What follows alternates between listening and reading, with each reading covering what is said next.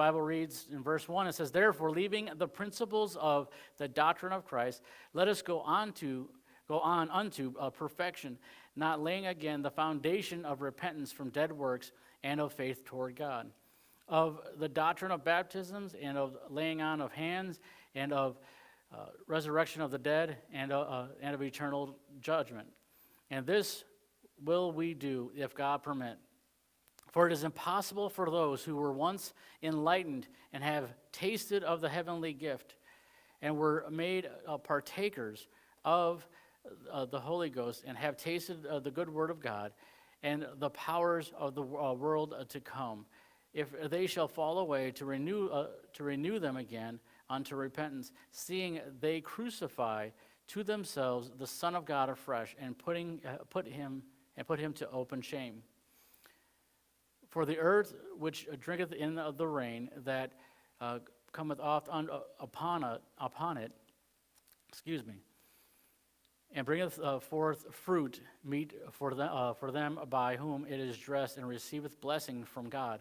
But that which beareth thorns and briars is rejected and is nigh unto cursing, whose end is to be burned.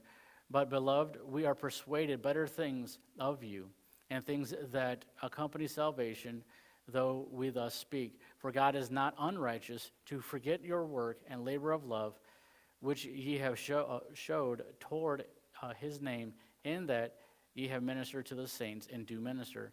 And we desire that every one of you show the same diligence to the full assurance of hope until the end, that ye be not slothful, but followers of them who through faith and patience inherit the promises. For when God made promise to Abraham, because he could swear by no greater, he swore by himself, saying, "Surely blessing I will bless thee, and multiplying I will multiply thee." And so, after he had patiently endured, he obtained the promise. For men verily swear by the greater, and an oath for confirmation is to them an end of all strife, wherein God, willing more abundantly to show unto the heirs of promise the immutability of his counsel, confirmed it by an oath, that two immutable things in which it was impossible for God to lie, we might have a strong consolation, who have fled from refuge to lay hold upon the hope set before us, which hope we have an anchor of the soul, both sure and steadfast, and which entereth into that wherein the veil, whether the forerunner is for us, entered, even Jesus, made a high priest forever after the order of Melchizedek. Heavenly Father, we thank you for your word. Lord, I pray that you would fill me with your Holy Spirit. Lord, that you would speak truth tonight, Lord, that the seed of your word would find fertile soil upon our hearts. Lord, may we not go off of maybe things that were falsely taught, but Lord, the truth of your word. And Lord, may we, God, always seek to know your truth. In Jesus' name, amen. As you guys know, that I've been preaching through the book of Hebrews for several weeks, and in Hebrews chapter 5, the Apostle Paul contrasts those who are spiritual babies feeding only on the milk of the Word of God, and those who go on to maturity feeding on the meat of God's Word. He continues this line of reasoning in Hebrews chapter 6.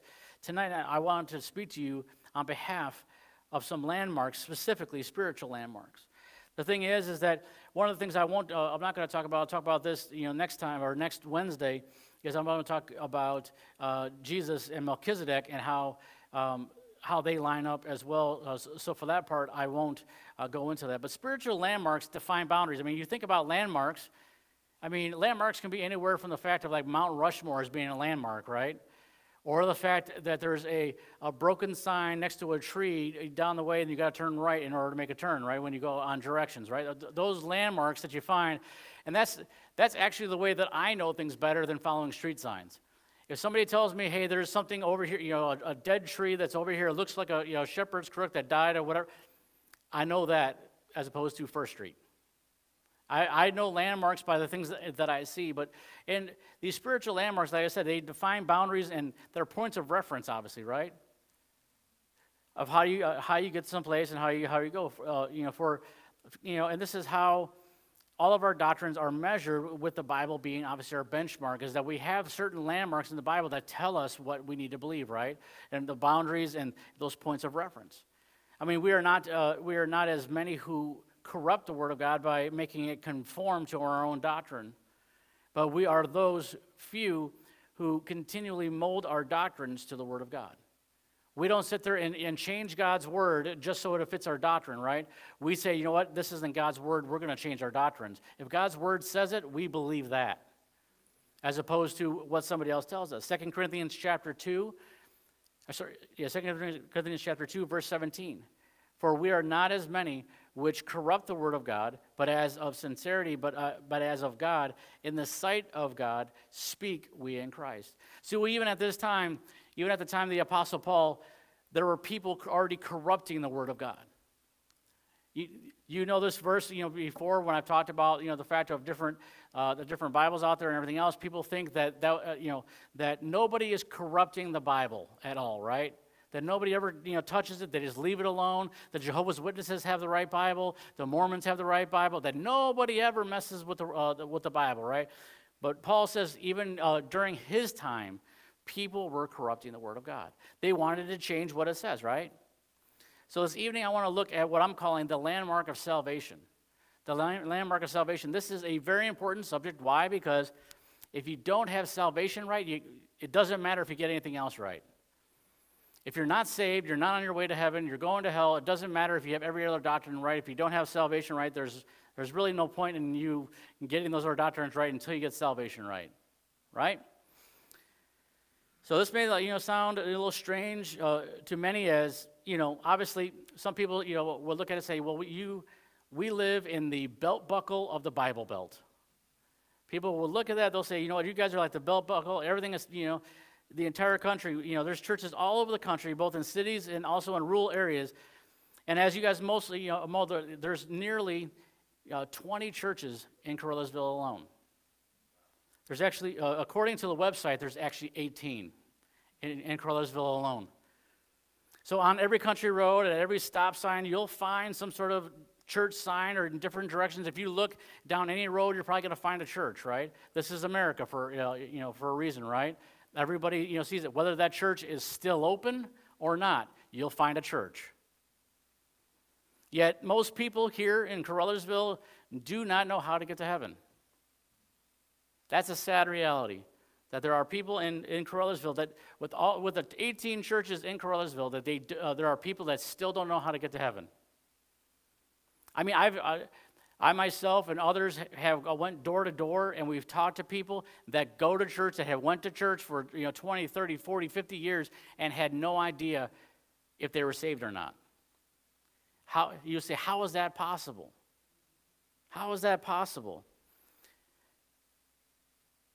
And the reason why I say this is because many of them go to churches who preach a perverted form of the gospel, a perverted form of salvation that will not save them. Paul spoke of this perversion, as I just read in 2 Corinthians chapter 2. He also spoke of this perversion in Galatians chapter 1 and also in 2 Corinthians chapter 11. Let's look at 2 Corinthians chapter 11, verses 2 through 4. It says, "For I am jealous over you with godly jealousy. For I have espoused you to one husband, that I may present you as a chaste virgin to Christ. But I fear lest by any means, as the serpent beguiled Eve through his subtlety, so your minds should be corrupted from the simplicity that is in Christ. For if he that cometh preacheth another Jesus, whom we have not preached, or if ye have received another spirit, which ye have not received, or another gospel which ye are not accepted, ye might well bear with him." I think oftentimes most people sit there and think, well, this other Jesus is very easy to see. These verses right here tell you that Satan uses subtlety to get into churches. It's not as easy as going, well, that's the Church of Jesus Christ of Latter-day Saints. That's a false gospel. Or that's Jehovah's Witnesses. That's a false gospel. Or, this, and this. Yes, that's very easy to see. People see it. But the thing is, there are still people blinded by that false gospel. And there are people in churches all around that think that their church is preaching to them a correct gospel, and they're actually perverting the gospel. Why? Because they don't actually read what God's word says. They read what other people write about God's word and think that they're right. This is what we talked about before about this spiritual meat and spiritual milk, is the fact that oftentimes when people go out, they buy a Bible, they want a Bible that has study notes in it, or they want to go out and buy a brand new devotional. The only thing is that you're getting is their opinion on what they think that God's word's saying. You're not getting what God's word wants to say to you. And so when we look at this, he's going to do, it says that Satan, or the serpent beguiled Eve through subtlety so that your mind should be corrupted from the simplicity that is in Christ. A salvation that is by grace through faith alone with no mixture of personal merit or good works. That's what I'm preaching tonight. Is that salvation is by grace through faith and nothing else. That's the gospel. Not the fact of good works, that you have to keep maintaining good works to be saved, or you got to that you have to do good works to remain saved. Because you know what that sounds like? It sounds like every other religion in the world besides Christianity. Every other cult, every other false religion, every other one out there teaches a works-based salvation, that you got to keep doing good works. I mean, the Muslims are the same. The Muslims teach this, that basically when they die and go to hell, they're falling into a pit, and God is weighing out their good works and their bad works, and hopefully their good works outweighs their bad works, because then, if that does, then God will save them right before he falls into hell and bring them up into paradise.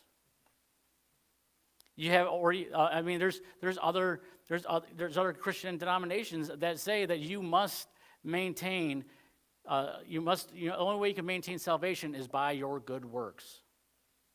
That you have to be holy. You have to remain holy. The problem is that we still sin in this body, don't we? And so it's impossible. I mean, it was along the lines that when I was newly saved, that I had a friend of mine who asked me, he said, so you tell me this, do you lose your salvation, say you get into a car accident, but right before you get into that car accident, you say a bad word, and then you get in that accident and you die, where do you go? And I had to sit there and think about it, because what I was taught was basically if I said a bad word or whatever, that means all of a sudden I lost my salvation and I was going to go to hell. That doesn't really seem like eternal salvation, does it? Like salvation is eternal, that that it does not go away. But the fact is that like I say, many teach a salvation that cannot secure, but only can place one on probation. If a person believes that, one simple act of disobedience or one sinful act of sin, that you lose it, that means that you're on probation, you're not even saved. Because you're hoping that all the way up until the end, even if you stub your toe and then fall on a knife or something like that, that all of a sudden you're like, you didn't say a bad word, you kept it in your mouth. But there's a problem with that, because the Bible says that the thought of foolishness is sin. So just because you didn't say it, you might have thought it.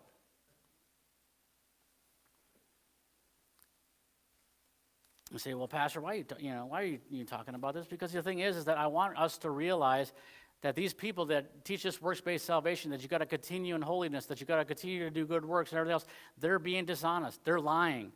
If I remotely had the thought, that a person could be that a person could be lost after that they were saved, when I witnessed to somebody, I would have to tell them this. I would have to, say that, okay, well, you're saved, but there's still a possibility that you could be lost and go into hell. Is that really hope? Because the entire If you, as I was reading Hebrews chapter 6, the entire chapter in Hebrews 6 is about hope. It's about giving you hope. That's not no hope. I mean, to me it's like, okay, well, you're saved, but you might not be, and you might still go to hell. In the Bible Belt, Christianity is the best hidden truth in the Bible. No one, think about this. Think about it for yourself. No one ever witnesses to me.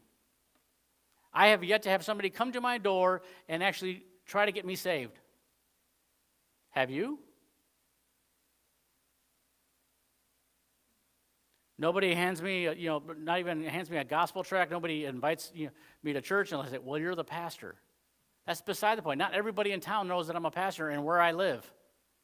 You say, well, most of them. I say, well, but nobody ever comes by. I want to ask you, how many of you received the gospel this week from somebody else in this county?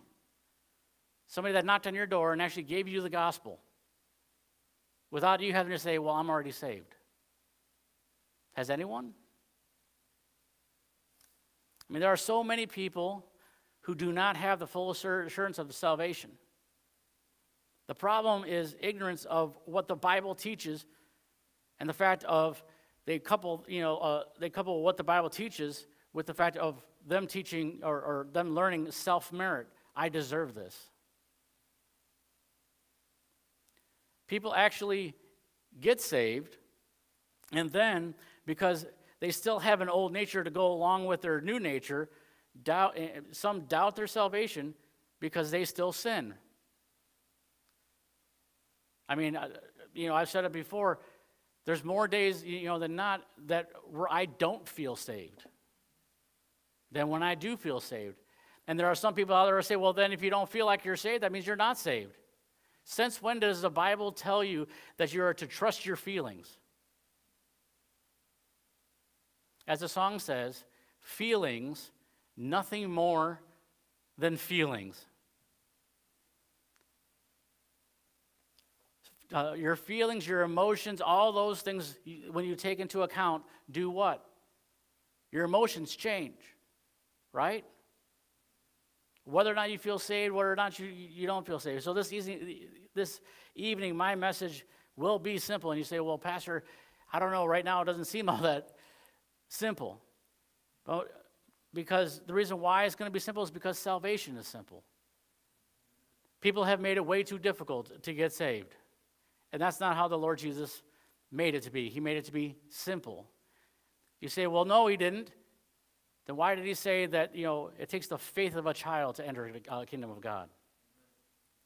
You're going to tell me that a child's going to go back and try to remember all the sins that they've ever committed, all the times they maybe talked back to their mom or their dad, or they're going to have to repent of all their sins and do all this other junk? A child is what? They're innocent. They believe everything that you say, don't they? Until proven wrong.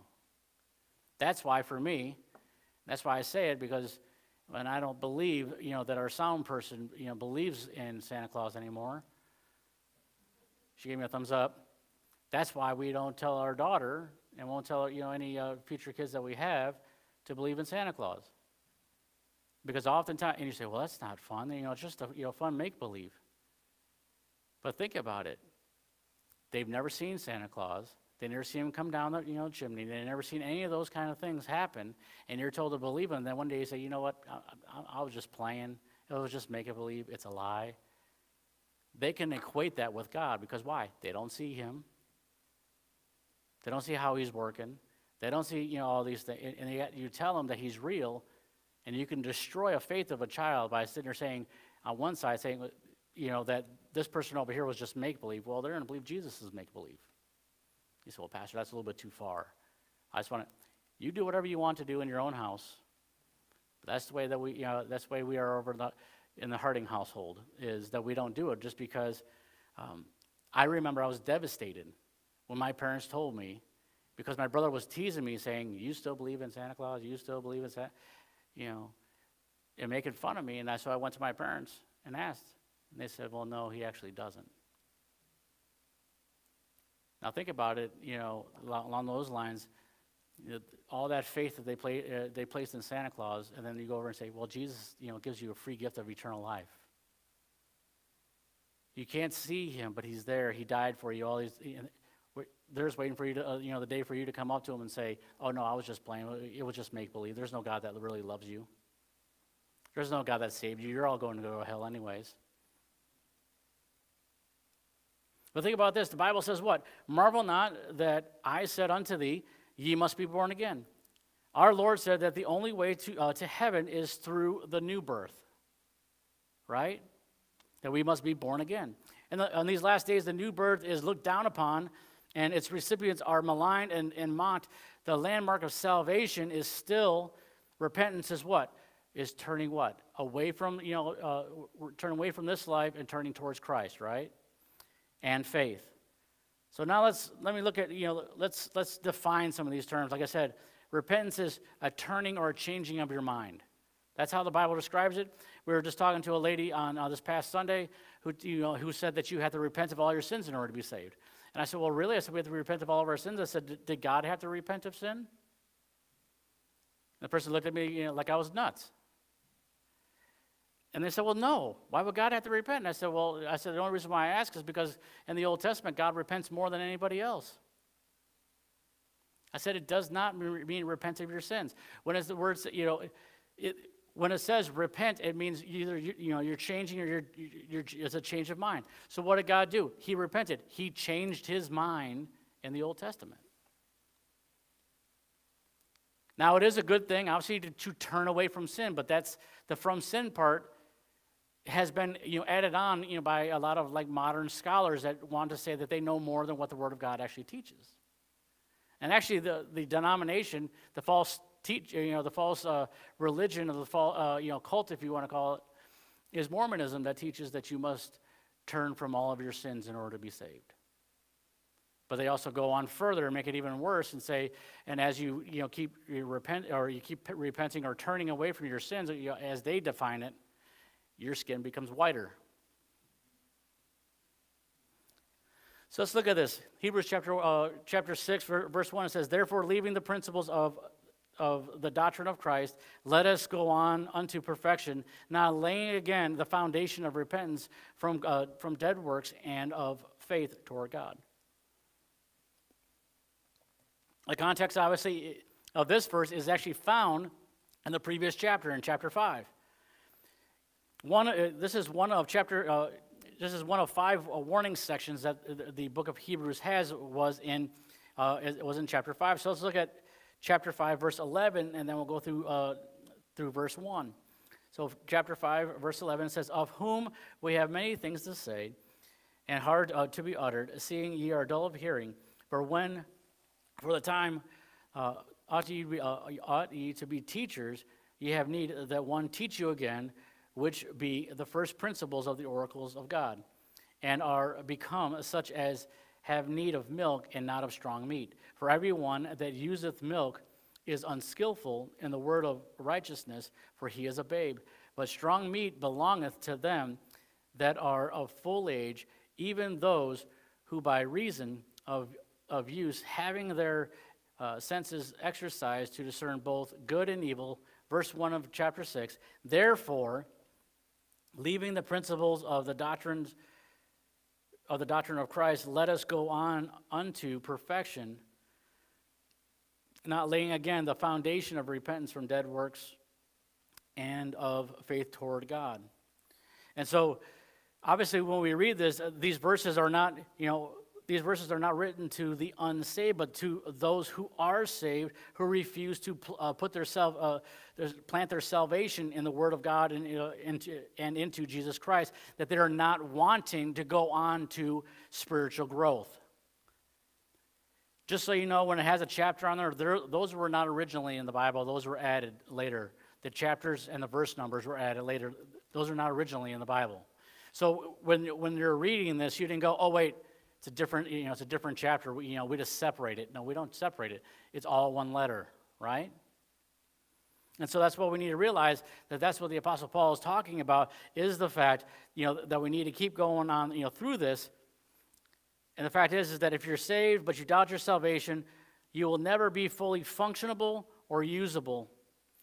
The Bible wants us to get it settled, and get it settled in the Bible, not in your feelings or your emotion. God wants you to be settled upon His Word and what His Word says. Right? He does not want you, to be off on the spiritual milk for the rest of your life as a believer. He wants you to grow up to maturity. And just because, and I say this because I have gray hair, just because a person has gray hair does not mean that they are mature in Christ. Like I said, I've met believers that were in their 20s, but they're of full age, as it describes here, that they've been studying the Word of God. They're on the strong meat of what God's Word says. And other ones that are, I've met other ones that are in their 70s and 80s that are still on the milk, and they've been in church for 40, 50 years, right? So in chapter 5, verse 12, where it says, "Ye have need that one teach you again, which be the first principles of the oracles of God." What is an oracle? What are oracles? Simply, it means an utterance of what God had said. Jesus, spoke a pure gospel on how to be saved in what? John chapter 3, when He says, "You must be born again." The principles means that it's the foundation or the fundamental, or it's a fundamental with the phrase using a definite article. I'm going to take you back to school for a little bit. It has a definite article, the, which means one and only one of kind. So the principles, a precedent that is being set, right? That is set in place by the Word of God. Then it goes on to the next, part I want to define for you is first. What does first mean? First. First means first. Coming before all others in time or order. Earliest is the first thing. It establishes the salvation as the one and only first step for the unsaved. There's one step to getting saved, and that is salvation, right? You believing on the Lord Jesus Christ by grace through faith, right? These saved believers chose to remain willfully ignorant as they were taught again and again the truth of salvation coupled with the blessed assurance. So they kept on not wanting to listen to what the pastor was saying every single week and everything else. They wanted to stay willfully ignorant, or the fact that they got saved and they didn't want to go to church and grow. That they wanted to stay home and say, "I'm saved, I'm good, I don't have to do anything else. I'm just going to sit back and relax and do whatever I want to do." That's not the right attitude to have. God wants us to go on to maturity. That's why He's pushing them towards hope, right? He wants to, push. The hope is that everyone will be mature. Again, in chapter 6, verse 1, it says, we find these words, "Therefore, leaving the principles of the doctrine of Christ." The word "therefore" shows a continuation of context, as chapter 6 is tied to chapter 5, right? So the "therefore" is a continuation of thought that we were just talking about in verses 11 through 14, correct? That's what the "therefore" is there for. Leaving means what? To walk on, to move forward, to not remain spiritual doubters. He's saying, you know what? He's saying leaving those things. He's not saying like forget about them, but he's saying, you know what? Okay, you understand that. Let's move on. Let's go forward. Let's understand more about God's Word. Let's understand more about Jesus Christ. It says, principles, that we have explained that salvation is the first fundamental truth that we need to understand. We need to get it settled and then move on. We need to figure out, what does it mean to be saved? How do you get saved? You have to ask yourself, does the Bible teach a works-based salvation of saying that you must repent of every single one of your sins that you've ever done in your life, and you're never going to sin ever again? Because if you're going to repent of every sin, you have to also do the future ones too, don't you? Does the Bible teach that? Does the Bible teach that you keep your salvation by doing good works? Does the Bible teach you all these things? If you say no, which is the correct response, You say, no, I'm saved by grace through faith. I have believed upon the Lord Jesus Christ for what he did upon the cross, that was enough to save me. That's that fundamental truth. And you say, you know what? And that what he did on the cross can save me. And if I believe that, then I'm saved. That I'm trusting Christ to save me. He's saying, okay, do you understand that? Settle it, and then move on to the other things in life. Not saying that you forget about your salvation or you forget what God has done for you, but he's saying, you know what? I want you to go on to understand more about what I want you to do in this life, or how I want you to act in this life, how I want you to behave in this life. Should you cheat on your taxes, or should you go do this, or should you whatever? Should you okay, well, I'm going to stop smoking. I'm going to go on to vaping. Should I do these things? That's what he wants you to do. He's like, you know what? I want you, to realize, okay, you're saved, you're settled on that, you're good. Now you got to find out what God's word says about all these other issues. That's what he wants you to do. And it says of the doctrine. That means, a topic or, a treatise, an utterance or a word or a work, a belief or a set of beliefs held and taught by the Bible. Doctrine is a good thing. Oftentimes I have actually even heard people say, well, I don't want to know all that doctrinal stuff. I don't want to know that whatever. I just want to love Jesus. If you don't know what doctrines the Bible teaches, in which the word doctrine literally means teaching, if you don't love the doctrines of Christ, then how can you, you say, I just want to love them. You can't love them if you don't know them. If you don't know those doctrines, then how are you going to love them, for those things? I just want to love on them. Well, then anybody can come up to you and just tell you any wind of doctrine, and you're going to go on and believe it. Because all I want to do is just love on Jesus. That's it. I don't want any of that doctrines, because doctrines split. Well, you know what? I'm going to be the bearer of bad news to you. What did God's word say that he was going to do? That he had come to divide. Jesus Christ did not say that he was going to unify every single church out there, but that his doctrine was going to divide families. That it was going to divide, the world, you from the world. That's one of the reasons why I can never say that I'm ecumenical. You say, what's ecumenical? Where we have this belief, just because you name the name of Christ, that means you're saved, and that you're a Christian, and that we should all get along together. Not every single church out there believes, salvation correctly, so why would I align myself with them? Right? Unless I'm going to that church, to try and witness to them to get them saved. One of the last parts it says of Christ. Obviously, this is one of the fundamentals of the faith that's dealing with salvation. Who were we saved by? Christ. We are saved by Christ, the incarnate Word of God, the Lord Jesus Christ. That's who we're saved by. The latter part of chapter 6, verse 1 says this. It says, leaving the principles, let us go on unto perfection, not laying again the foundation of repentance from dead works and of faith toward God. So that part where it says, let us go on unto perfection. That means spiritual maturity. That means completeness. That does not mean sinless perfection. Because we will always, in this life, live in a sinful body and fail God. What was born again? What was born again that brought you salvation? Your spirit. That's why Jesus even makes the comment, for him was that the spirit is willing, but the flesh is weak. Obviously, he was perfect, but he knows the frailty of this body. He knows this body is going to let you down.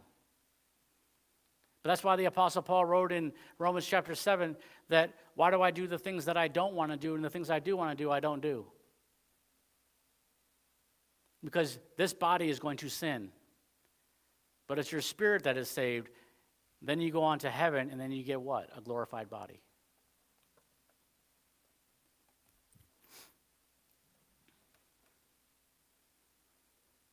In other words, what he's saying is, get your salvation settled and grow up.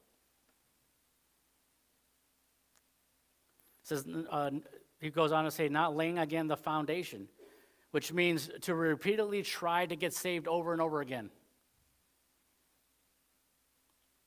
This is actually settled, and the thing is I'm going to read these verses, and oftentimes these verses have been used to show, people say, well, see, right there, it says that you can lose salvation. Look at verse 4, and we're going to go through verse 6. And they use these ones, and they'll say it, but what the funny thing is that it actually ironically says the exact opposite of what they're trying to teach. For it is impossible for those who were once enlightened and have tasted of the heavenly gift, and were made partakers of the Holy Ghost, and have tasted the good word of God, and the powers of the world to come, if they shall fall away, to renew them again unto repentance, seeing they crucify to themselves the Son of God afresh, and to put him into open shame, to an open shame. And they'll sit there and say, see right there, it says, if they fall away. That means that they can whatever. But they don't go on to the next part of it, where it says, to renew them again unto repentance. It says, seeing that they crucify. He's making a point here saying, you know what? Every time, that a person, every time that they were supposedly getting saved over and over and over again, they're crucifying Christ over and over again. But what does it say in verse 4? For it is impossible for those who are once enlightened and have tasted of the heavenly gift and were partakers of the Holy Ghost and have tasted of the word of God. So what is he telling us? It is impossible that once you were saved that you would lose it. That's the hope he's bringing right there. Because what does he say? It says that, that was impossible. It says that if they should fall away, to renew the gift unto repentance. Well, we know that Jesus Christ is not being crucified over and over again by a person getting saved. That's why at the Catholic Church, it's really strange. Where's Jesus at in the Catholic Church? He's still on the cross. Did you ever notice that? You go into a Catholic hospital. Big thing on the cross, and who's still on the cross? Jesus. He is not on the cross anymore. He's been raised, he's been raised from the dead. Why? Giving us new life. But with this right here, it says that it's impossible for us, for those, that have tasted, that basically have partook of salvation. It is impossible for us to be renewed again. Why? Because you can't lose it. It's impossible to. And the very verse that they use, because they take one little section that says, if they shall fall away. That's not what he's teaching there. We got to read the whole. Remember, we're talking about context? Read the verses before, read the verses after, read all those things. It's one of those things that, like I said, I didn't read the rest of it. It says, seeing they crucify to themselves the Son of God afresh and put him to an open shame. Saying that if that were possible, that if you can lose it, that you would have to crucify Jesus all over again, and then again, and then again, and again, and again. But Jesus, as you're going to find out, in Hebrews, the writer of Hebrews, who I believe is the Apostle Paul, says that his sacrifice was once and for all.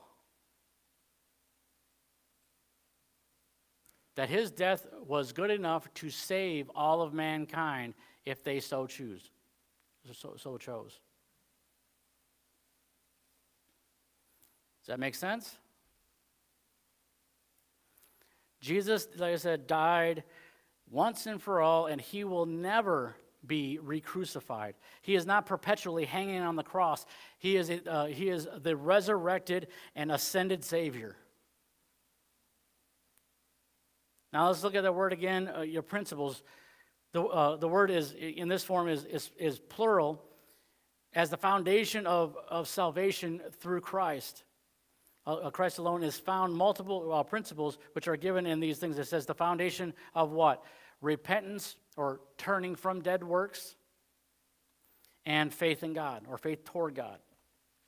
So I want to look at these two principles that make up the foundation, which our salvation is established. The first one, repentance from dead works or turning from dead works. Romans chapter 3, verse 28 says, therefore, we conclude that a man is justified by faith without the deeds of the law. So like for those Hebrew roots movement and all the Judaizers that are out there that say you got to keep every single one of your commandment, those are works. And the Apostle Paul, this is a funny thing. If you ever meet a Hebrew roots person, and I've met a couple here in town, they'll tell you you got to keep the law 100%. You got to go. Do you know the one person that they hate in the Bible is Paul? They say Paul, that his writings should have been, not included at all in the New Testament. You know why? Because he makes statements like that. It says, therefore we conclude that a man is justified by faith without the deeds of the law. Because we can't keep all the law. Because the Bible says that if we offend at one point, we are guilty of it all. Romans chapter 5, verse 1, therefore being justified by faith, we have peace with God through our Lord Jesus Christ. Galatians chapter 2, verse 16, knowing that a man is not justified by the works of the law, but by the faith of Jesus Christ, even we have believed in Jesus Christ, that we might be justified by the faith of Christ, and not by the works of the law, for by the works of the law shall no flesh be justified. Ephesians chapter 2, verses 8 and 9. For by grace are ye saved through faith, and that not of yourselves, but it is the gift of God, not of works, lest any man should boast. Let's look at the second part of that principle that he talked about. Faith towards God. That's a direction. Toward is a direction, right? Salvation is an act of God, not of man. Salvation is all God. It's all him. John chapter 14, verse 6 says, Jesus saith unto them, I am the way and the truth and the life. No man cometh unto the Father but by me. 1 Corinthians chapter 15, verses 1 through 4 says, moreover, brethren, I declare unto you the gospel which I have preached unto you, which also ye have received, wherein ye stand, by which also ye are saved. You ever notice that he says, ye are saved? It's not a process. It's not the fact that you are being saved. You are saved if ye keep in memory what I preach unto you, unless ye have believed in vain.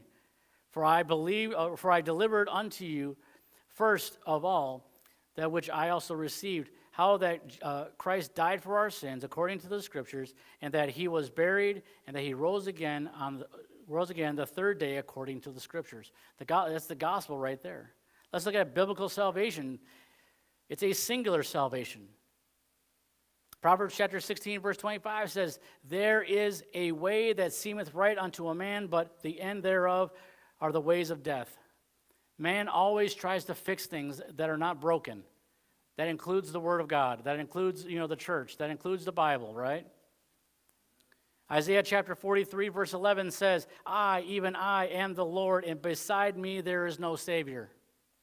It's a singular salvation. Meaning the fact is that there's only one way to heaven. There's not multiple ways to get in. Acts chapter 4, verse 12 says, neither is there salvation in any other, for there is none other name under heaven given among men whereby we must be saved.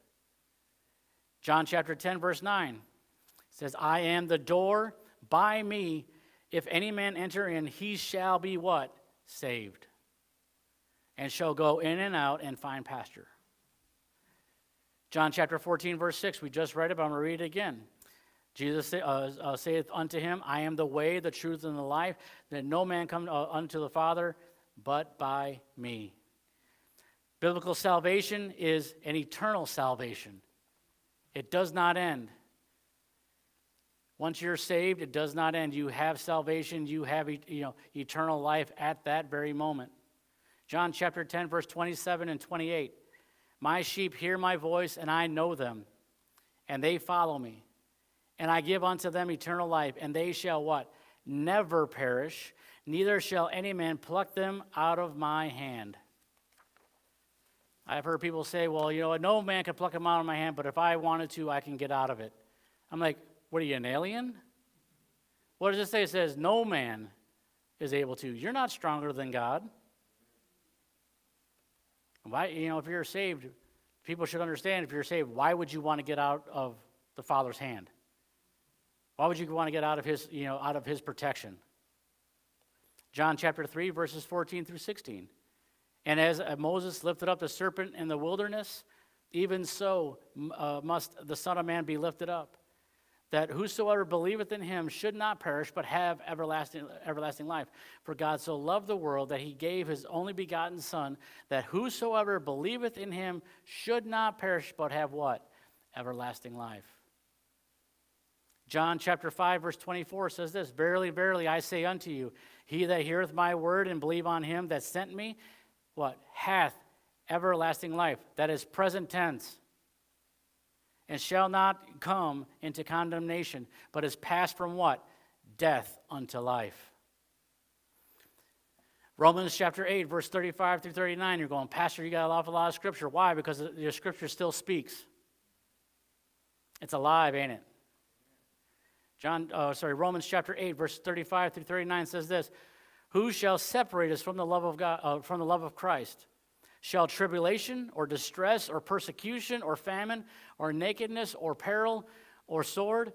As it is written, For thy sake we are all killed all the day long. We are accounted as sheep for the slaughter. Nay, in all these things we are more than conquerors through him that loved us. For I am persuaded that neither death, nor life, nor angels, nor principalities, nor powers, nor things present, nor things to come, nor height, nor depth, nor any creature shall be able to separate us from the love of God, which is in Christ Jesus our Lord. What can separate you from the love of Christ? Nothing. 1 Peter chapter 1, verses 3 through 5. Blessed be the God and Father of our Lord Jesus Christ, which according to his abundant mercy hath begotten us again unto a lively hope by the resurrection of Jesus Christ from the dead, to an inheritance incorruptible and undefiled, and that fadeth not away, reserved in heaven for you. It's reserved for you. That's why he says, you know what, I go prepare a place for you. Who are kept by the power of God through faith unto salvation, ready to be revealed in the last time. That salvation, it's a life-changing salvation. It changes you, doesn't it? You pass from death unto life, don't you? Acts chapter 20, verse 21 says this, testifying both to the Jews and also to the Greeks, repentance toward God and faith toward our Lord Jesus Christ.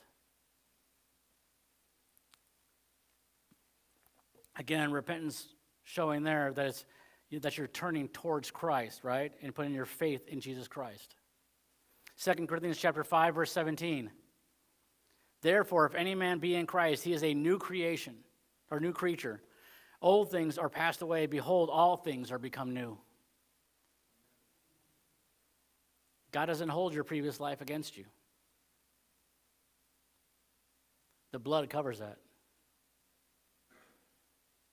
Colossians chapter 2, verse 10 says, For we are his workmanship, created in Christ Jesus unto good works, which God hath before ordained that we should walk in them. He wants us to walk in those good works. That does not mean that we get saved by them. He wants to do it. Why? Because he wants other people to see the goodness of God and that they would come to Christ through our lives. God chooses to use us to reach other people. I mean, think about that for a second. He chooses us to reach other people for him. You say, man, that's pretty messed up. Because he uses a flawed, messed up person like myself and says, I want you to go tell him about a perfect God, a holy God, a loving God. Matthew chapter 5, verse 16, and we're talking about this because it's missions emphasis, and this is the verse that we use. It says, let your light so shine before men that they may see your good works and glorify your Father which is in heaven. This salvation, it's available to all. It's not just for a select few like the Calvinists teach. Salvation is available to all. Luke chapter 24, verse 47 says, and that repentance and remission of sins should be preached in his name among how many nations? all nations, beginning at Jerusalem. Romans chapter 10, verses 12 and 13. For there is no difference between Jew or the Greek, for the same Lord over all is rich unto all that call upon him. For whosoever shall call upon the name of the Lord shall be saved. 2 Peter chapter 3, verse 9. I see pens back there, smoking back there, so that means they must be catching all the words that I'm writing. I know, I saw it. I saw smoke coming up. 2 Peter. I saw smoke coming from your pad of paper. She's going through it. The Lord is... There you go. 2 Peter chapter 3, verse 9 says this, the Lord is not slack concerning his promise, as some count slackness, but is longsuffering to usward, not willing that any should perish, but that all should come to repentance. Or in other words, all should turn to Christ. 1 John chapter 2, verse 2, and he is the propitiation for our sins, and not for ours only, but also for the sins of the whole world. It's a gracious salvation. Ephesians chapter 2, verse 8 and 9, for by grace are you saved through faith, and that not of ourselves, it is the gift of God, not of works, lest any man should boast. Ephesians chapter 2, verse 5 says, even when we were dead in sins, hath quickened us together with Christ. By grace ye are saved. Titus chapter 3, verse 5 through 7.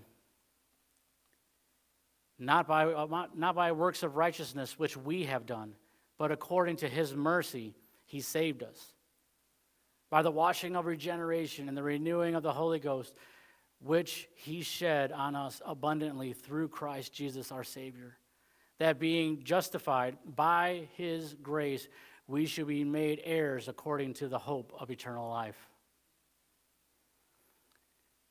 I love that first verse that I read in verse 5. It says, for not by works of righteousness which we have done, because our righteousness is what? But of filthy rags. It says, but according to his mercy, he saved us by the washing of regeneration, the renewing of the Holy Ghost.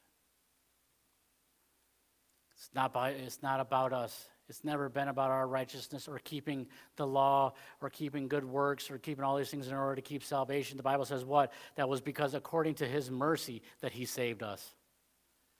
That it is by grace through faith that he saved us. And that he still saves today. The landmark of salvation has been removed in many a church today. And the result is confusion. So many people have no idea how they are to get saved. As I mentioned earlier, we'll go knock door to door. A person will have been going to church for decades and yet have no idea how to get saved or whether they're saved or not. People rely upon everything else other than the finished work of Jesus Christ. That what he did upon that cross was enough to save every single person, and not only in this room, not only in this city, not only in this county, not only in this country, not only in this hemisphere, but across the whole entire world. That God saves people, and he's still saving people today. But the thing is that we can't be confused by what salvation is and isn't. We got to know what it is, that we are saved by grace through faith, and this is not of ourselves, right? Lest any man should boast, but it is a gift of God.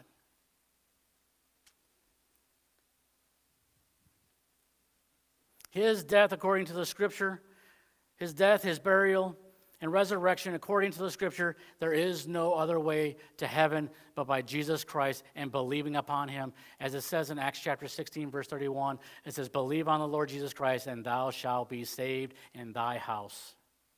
You can't get much plainer than that. And so the Apostle Paul, when he's writing this letter to the Hebrews, he is telling them, you need to move on from this. You need to understand it. You be gracious and grateful for it. Don't ever forget, the height from which you have fallen. But I want you to move on to the spiritual meat of God's word. I mean, Peter himself, when he wrote, I believe it was in 2 Peter, he wrote about that there are people trying to misconstrue what the Apostle Paul was saying. They were saying that it was too far above and, their understanding. That's why I believe that Hebrews is one of Paul's writing, apart from the fact he also mentions Timothy, and Timothy is one of his disciples, one of the ones that he built up in the faith and became a pastor in Ephesus. Romans chapter 10, verse 9, and I conclude with this. That if thou shalt confess with thy mouth the Lord Jesus, and shalt believe in thine heart that God hath raised him from the dead, thou shalt be saved. It doesn't get any plainer than these verses tonight. And the fact is of having to go through all those verses, and I went through them quickly because I noticed the time was getting away from me. But the thing is that the landmark, we need to understand that. We need to believe salvation. We need to be settled on what God's word says about salvation, and then go on into spiritual maturity. That's what the Apostle Paul is imploring to us. Because as we get into further into Hebrews, you're going to see that it's going to get a lot deeper. And for some of it, might go over your head. But if we commit ourselves to to the reading of God's word and to spiritual maturity and say, I want to grow in the grace and the knowledge of the Lord, then we may not understand it now, but eventually we will understand it as we go.